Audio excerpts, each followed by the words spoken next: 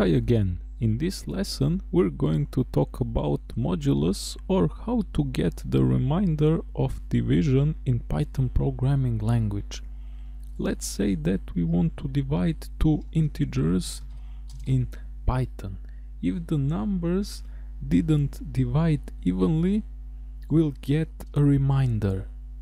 Result of dividing 5 by 2 is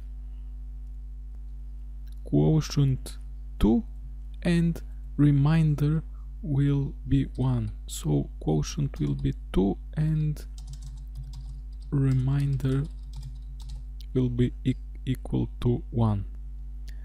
So how can we get the remainder of integer division? In Python programming language we can use modulus operator, and the symbol is the percent symbol. Let me get it. Percent symbol is signed for modulus.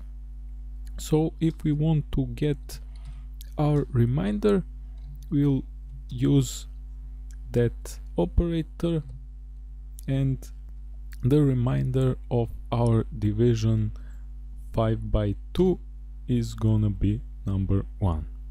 That's all in this lesson. Thanks for watching. See you in some next lesson. Bye bye.